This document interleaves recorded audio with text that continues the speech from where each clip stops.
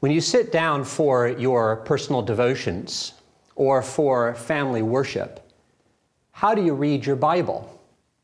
What is the relationship between, say, Malachi and Matthew, between Leviticus and Luke, between Genesis and Revelation? How do we understand the different parts of the Bible to the person and work of Jesus Christ? How does the landscape of Scripture fit together?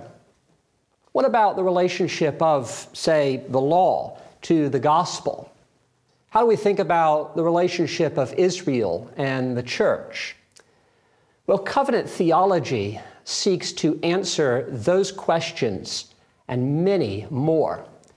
Covenant theology is an organizing principle that structures the entire biblical message. Like the air we breathe, covenant theology pervades every text of Scripture. Like the interstate highway, it actually connects the beginning of the Bible to the end of the Bible.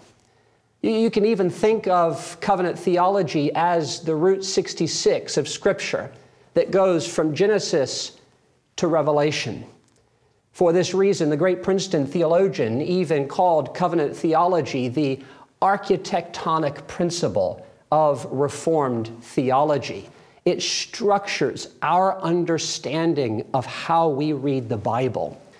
We can actually even think of covenant theology as a set of spectacles that God gives us, that we can read the text of Scripture to expound our understanding of His relationship with us. And so covenant theology seeks to give form to the relationship and the promise that God gives, I will be your God and you will be my people. This divine pledge establishes the baseline of covenant theology.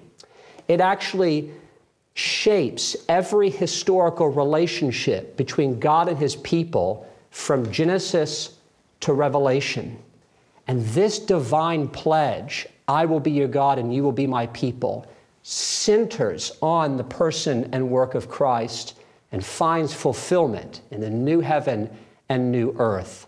And so the great Scottish reformer, Robert Rollock, said that all the Word of God pertains to some covenant.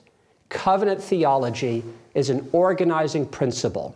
It's a biblical theological hermeneutic that helps us understand how all of God's Word fits together for a united message that centers on the person and work of Christ.